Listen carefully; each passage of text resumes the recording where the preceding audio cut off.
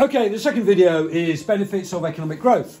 Right, so we've just done this in class, and literally this title was, should countries aim for economic growth? Yes, it should, if you know what the reasons are we want economic growth.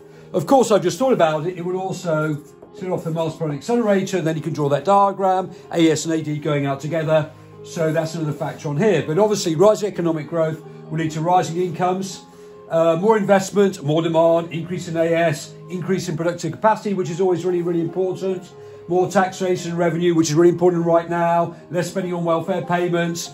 Therefore, if national debt is 100% of GDP, one of the things he wanted to try and do is reduce national debt as a percentage of GDP. Do you remember Liz Truss? Growth, growth, growth. Make the pie bigger, then we can all have a bigger piece of the pie, all of that sort of stuff again. An increase in money spent on public and merit goods. Merit goods also positive externalities, so that's good for the rest of society.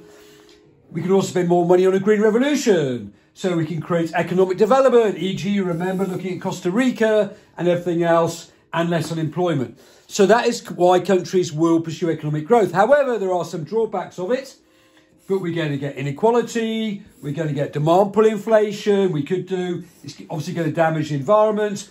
And also, if we get more growth, people spend more money, particularly in the UK.